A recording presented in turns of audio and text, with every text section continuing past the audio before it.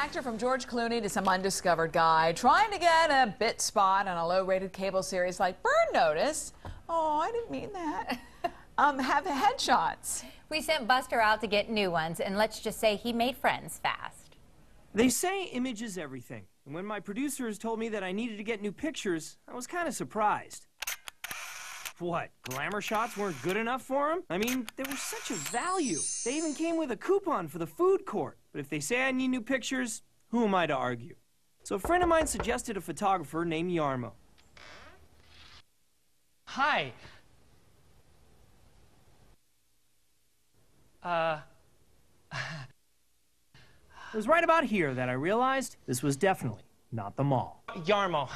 Here to see Yarmo. Tori's right this way. Very nice. Sexy stuff right there. Beautiful, Mary, right there. Very nice, like that. Sexy, right there. Turn towards the camera and pull, just like that. Squeeze the feet. Very good. That's it. Excellent. Beautiful, beautiful. Cut. Who the hell is that? Hi, I'm Buster. I'm here for the photo shoot. Who let you in?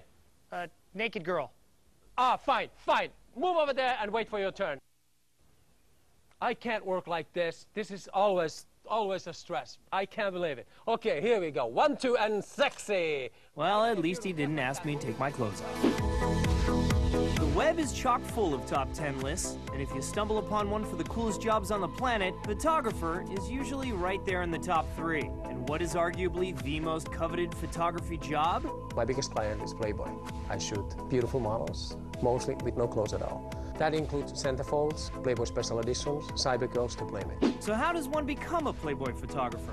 Is there a correspondence course you could take online? One day I just called Playboy and I said, could I speak with somebody who's actually in charge of your photography? And I got the editor to answer the phone. I said, I love the magazine, I love the pictures, but I think I can do this, I can do better. He says, so why don't you shoot 2 girls on spec and send me the film and I'll let you know how much you suck. And he's been shooting for the world's biggest gentleman's magazine ever since. So what did he have in store for me? We had to give him something and capture that real Buster that brings him alive. It's just something that I feel that it has to be a little bit different.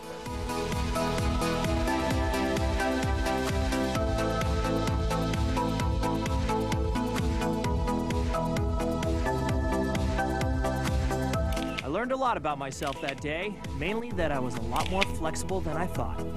For Deco Drive, I'm Buster.